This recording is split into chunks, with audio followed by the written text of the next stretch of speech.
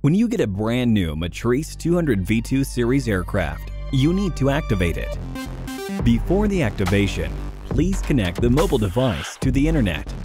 Then connect the mobile device to the remote controller. Turn on the remote controller and power on the aircraft.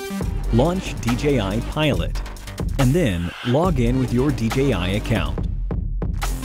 When the activation page pops up on the app, tap Next on this page.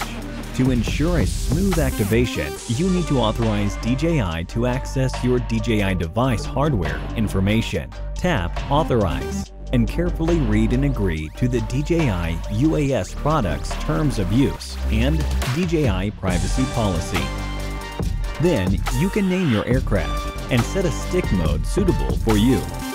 The default setting is Mode 2. Continue to set up your parameter unit and video output.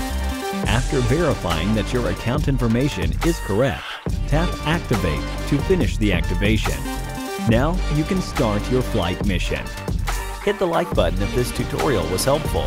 If you need any support with your DJI gear, feel free to contact us via Facebook Messenger by following the link in the description. Thank you for watching.